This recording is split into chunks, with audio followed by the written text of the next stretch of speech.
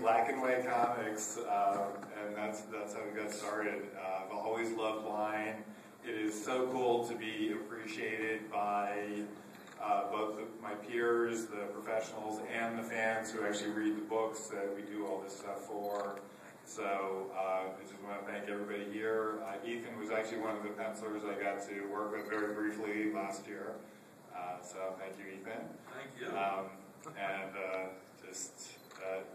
I've always loved wine. I love black and white. Pretty much every inker I know knows how to draw very well.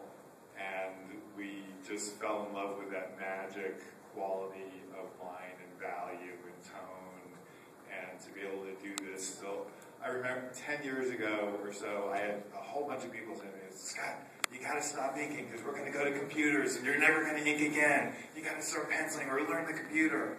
And because of things like the Inkwell Awards, I think we're still going strong. I think even digital inking has gotten to a level where it's real inking now, and they're still using the same quality of line and the knowledge and the skill. So no matter what tools you use, I think the line and the inking is still a really important aspect of this business. And it's great to be valued for it, so thank you very much.